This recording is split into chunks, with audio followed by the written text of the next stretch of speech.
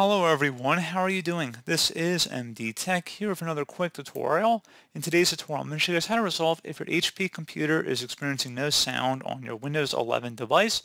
So whether it's a laptop or a desktop computer, in today's tutorial I'm going to show you guys how to hopefully resolve this problem without too much of a hassle. And we're going to go ahead and jump straight into it. So all you have to do is right click on the speaker icon down in your system taskbar and select where it says troubleshoot sound problems. If it gives you any suggestions, I'd recommend following along with the on-screen prompts.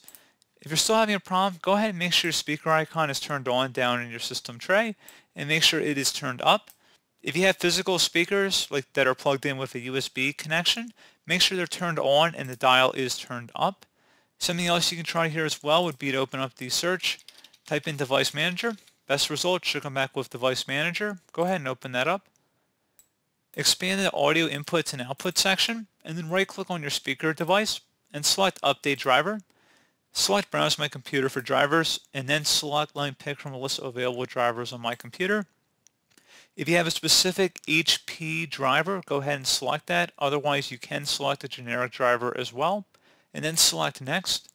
Select Close, and now you want to restart your computer.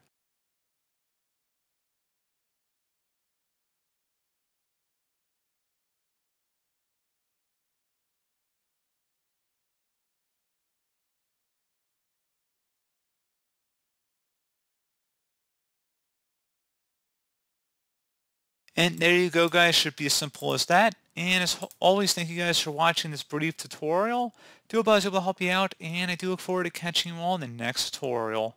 Goodbye.